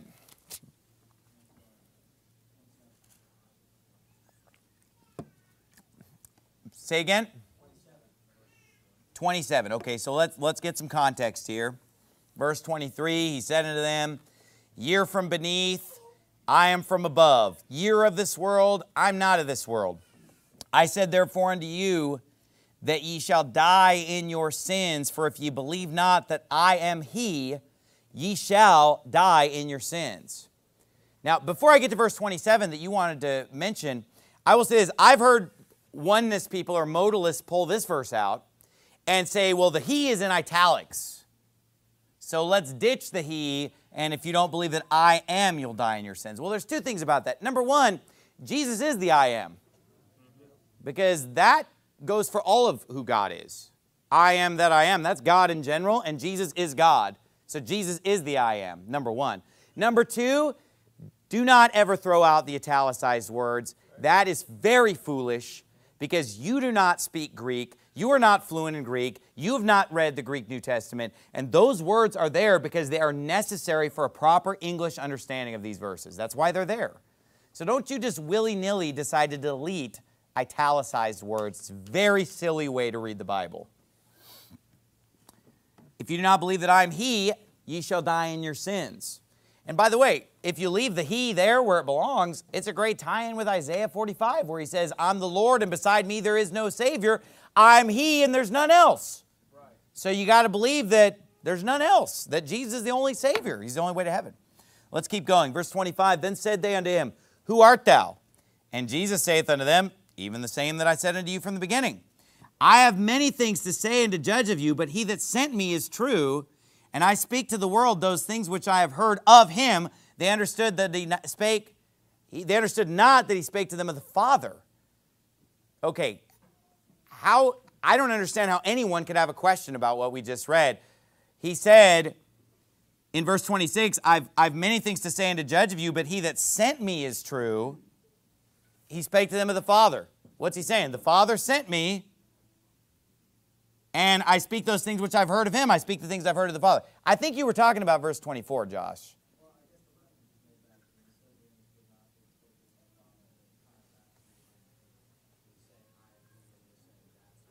So they're tying it in with verse 24? Okay. Yeah, because that 27, man, there's nothing going on there in 27. I mean, there's nothing to even talk about. This is like a great proof for disproving modalism or oneness, because it says, hey, he that sent me, I speak the things which I've heard of him. Who's he talking about? The Father. I think it was more the tie-in with verse 24 with the, if you don't believe that I am he, is what they were really homing in on.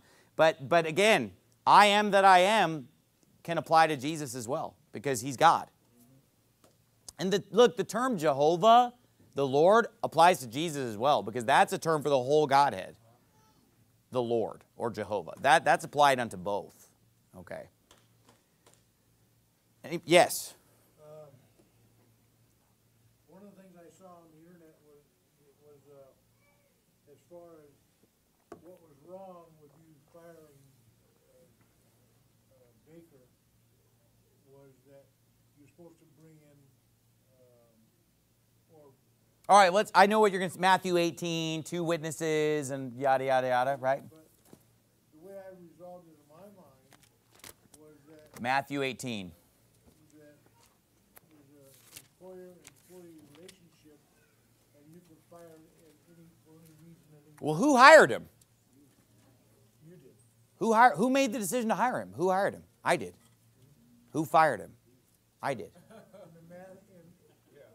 the scripture, it's talking about two brothers in Christ. Exactly. And I'm gonna show this. Let's go to Matthew 18 and let's see it, because this is an issue that came up.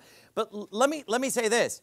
If more than half of the church were to just come and tell me, hey, you're wrong, you're this and that, then I've totally, and tell me, hey, it's oneness, it's modalism, then I failed as a pastor if half my church is not even saved. You know what I mean? Like, to where they're all just rallying around this heresy. You see what I'm saying? Then you could have Tyler Baker as your pastor at that point. Because I'm not going to work with him. If people have a problem with me firing him unilaterally, like I should have, let the church decide, no, because I'm the one who has to work with him here. And it's my job to lead here And I'm not taking a vote on what we're going to believe on the Trinity. I am ordained to run this church. I'm a man of God here. I'm taking the church in a clear direction. And if you want to go some other direction, well, there's the door. Okay. Because, you know, this isn't a democracy. It never has been and it never will be. So, you know, I don't know what to tell you. And people say, it's cult-like. No, you know what's cult-like? The oneness doctrine. Because it's believed by multitudes of cults around the world. It's not believed by any Bible-believing church. Oh, it's cult-like. No, cults don't let you leave. They tell you you have to stay. We tell you to leave whenever you want. You don't have to listen to me. You don't have to obey me. You don't have to follow me. And you know what? You might believe in the Trinity from the top of your head to the bottom of your foot, but you're just like, well, I just don't like the way you handled it. Then leave. Because you're still saved. And you're still a brother and sister in Christ, and there's 40 other King James Independent Baptist churches in this city to choose from. Look, I'm not expecting you to approve of everything I do or like everything I do. Look, if you're here and you love the church and you're growing and you're serving God and you're winning souls, great. If you want to go somewhere else, then go somewhere else. But if you want me to accept modalism, not going to happen. And if you want me to work with people that I believe are heretics, I'm not going to do it. And it's not up for debate, and it's not a democracy. Let's go to Matthew 18. A lot of people said, hey, this is what you're supposed to invoke. Matthew 18, verse 15, moreover, if thy brother shall trespass against thee, go and tell him his fault between thee and him alone. And if he shall hear thee, thou hast gained thy brother. But if he will not hear thee, then take with thee one or two more, that in the mouth of 2 or 3 witnesses every word may be established. And if he shall neglect to hear them, tell it unto the church. But if he neglect to hear the church, let him be unto thee as an heathen man and a publican. Verily I say unto you, whatsoever ye bind on earth shall be bound in heaven, and whatsoever ye shall loose on earth shall be loosed in heaven. So right here, this has nothing to do with the situation. This is about a brother trespassing against another brother. This is not talking about a heretic. By the way, this isn't talking about a drunkard either or a fornicator. This is talking about a dispute where one person wrongs someone. Look, Tyler Baker did not personally wrong me. He was found to be teaching heresy, believing heresy, and he was failing at his job. So an employer fired an employee, and a heretic was cast out of the church. Right. This is not, and look, if I am down on Mill Avenue and I see you stumble out of a bar on Mill Avenue, drunk, and puke in the gutter, and you're staggering around, you're drunk in Tempe, you know what? We're going to throw you out of the church, and we don't have to come to you and talk to you and take 2 witnesses. No, you're cast out. If you're in fornication, you're cast out. Now, if you repent and sober up and clean up and get out of fornication, you can always come back. Anybody who repents can always come back. But people, they overuse this Matthew 18 for just every situation. And what it is these heretics, they love this because that's what they say. Oh, good, because then I can get some warnings.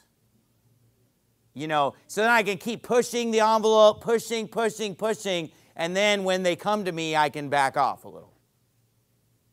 And it's just a way where they can get around the fact that if you don't believe the gospel, or if you believe heresy that's damnable heresy regarding salvation, that we're to have no company with you. A man that is a heretic after the first and second admonition, reject. They're to be cast out of the assembly, the heretics. Okay.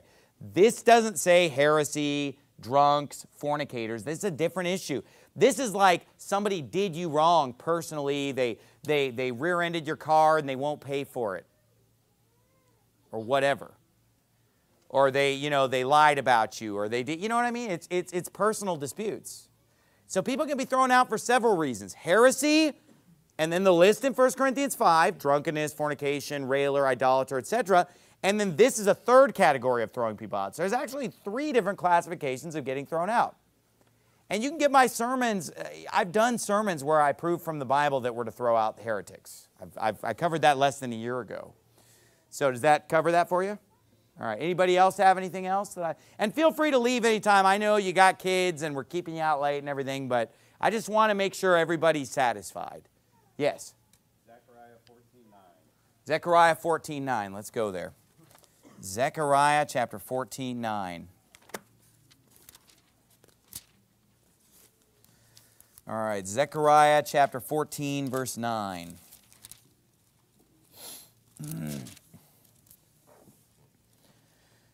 All right, I don't really know what it's about, so I'm just going to back up a few verses because I always like to get a little context and get into the story a little bit. Verse 6, it shall come to pass in that day that the light shall not be clear nor dark, but it shall be one day which shall be known to the Lord, not day nor night, but it shall come to pass that at evening time it shall be light. And it shall be in that day that living waters shall go out from Jerusalem, half of them toward the former sea, and half of them toward the hinder sea. In summer and in winter shall it be. And the Lord shall be king over all the earth. In that day shall there be one Lord, and his name one. All the land shall be turned as a plain from Geba to Rimmon, and on and on. Okay, so the idea here is when the Lord is going to be king over all the earth, in that day shall there be one Lord, and his name one. Now let me start out by asking this. Are we talking right here about before? Are we talking about the millennium? Or are we talking about after the millennium?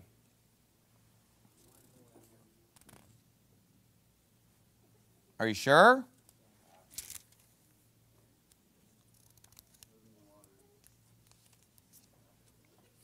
Because, you know, there is a lot of scripture on, what's that? But here's the point. Let's just say it's during the millennium, after the millennium, however you want to interpret it, okay? The point is that the fact that the Bible says the Lord shall be king over all the earth, and that day shall there be one Lord and his name one, that doesn't necessarily mean that we're talking about the name of Jesus, because God has other names that have been rolled out throughout time. Like, for example, God Almighty, Jehovah. Those are still God's name. And here's the thing.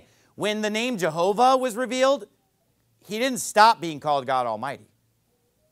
And when the name Jesus was revealed, he didn't stop being called the Lord or Jehovah or anything. God adds names as we go through the Bible, but they're cumulative. Does everybody understand what I'm saying? They don't replace. So, the Bible says in Revelation that I will write upon him my new name.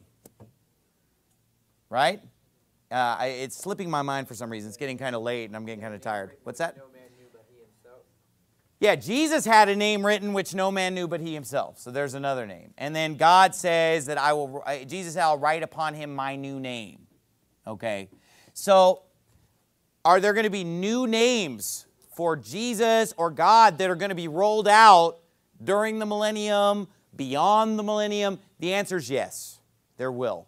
Jesus is not the only name of the Son or God, anything like that. Now, Jesus is the only name by which we're saved, but there are other names. We still sing the song, Like a River Glorious, stayed upon Jehovah. Yes.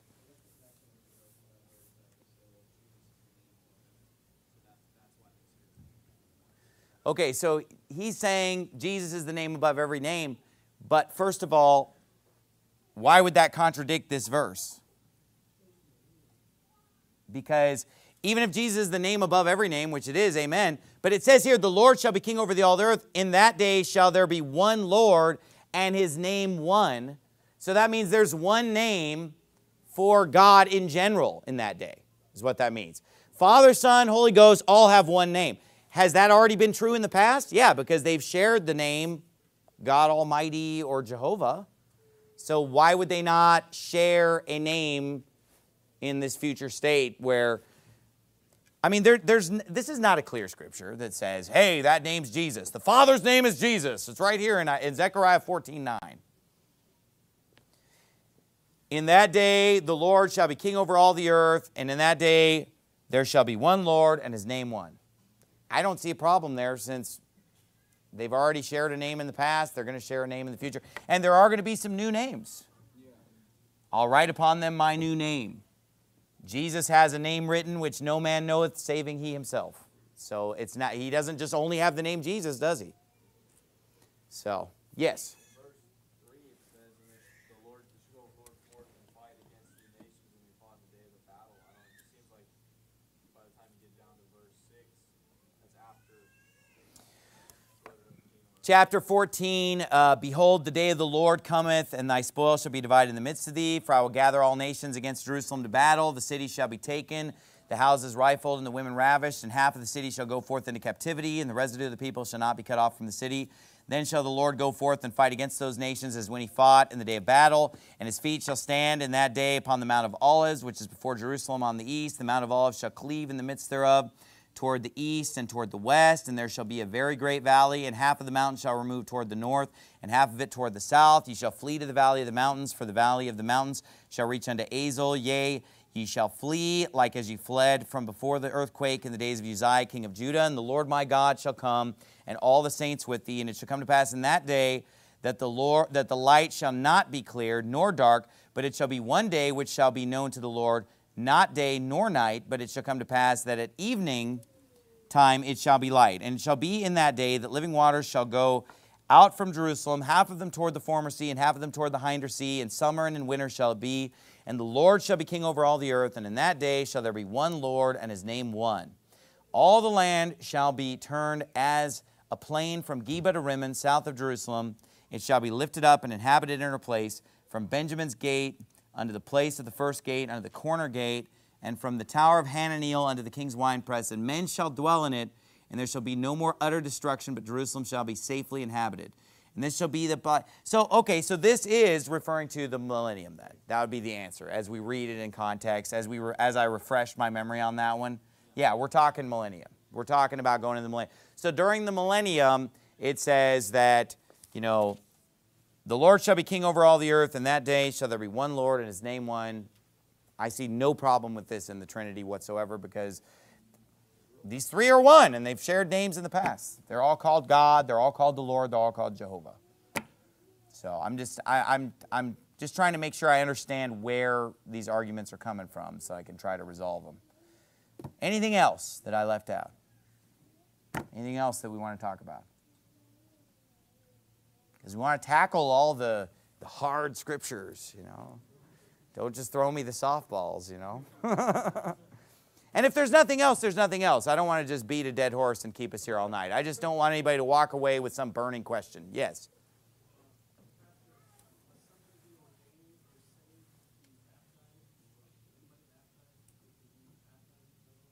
Okay, must someone be ordained or saved to baptize?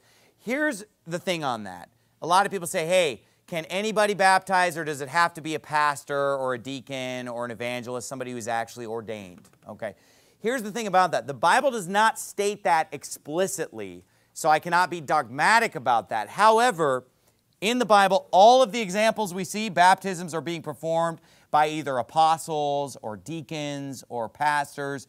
So if we're going to follow the Bible's example, then that's the only people that we allow to baptize, is people who are ordained by the church to baptize. But I can't really get up and be dogmatic and give you a real clear scripture on that, because there is no super clear scripture on that. So that's what I believe, that's what we practice. I think it's always best to go with the safest route, and then to just, say, hey, anybody can baptize. Now, if somebody's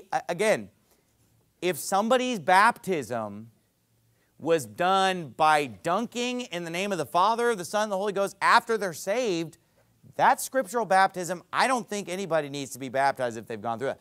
But I always say this too, if somebody's baptism bothers them, because there might have been something weird about it, that, hey, you can always get rebaptized. But I don't believe it's necessary if you got dunked in the name of the Father, Son, and the Holy Ghost after you were saved. Does that answer your question? Anybody else? Or are we good? Speak now or forever hold your peace. All right. Let's go ahead and let's just pray and be dismissed at this time. Dear Lord, we thank you so much for our church, Lord, and we thank you so much for the fact that we can study the Bible and get the answers to some passages that are really easy and other passages that might be a little more difficult, Lord. but just help us all to continue to grow in grace and in the knowledge of our Lord and Savior Jesus Christ. And Lord, we thank you that our church is strong and thriving and winning souls. And I pray that you would continue to bless, Lord, as you have tremendously. And in Jesus' name we pray, amen. All right, we're dismissed.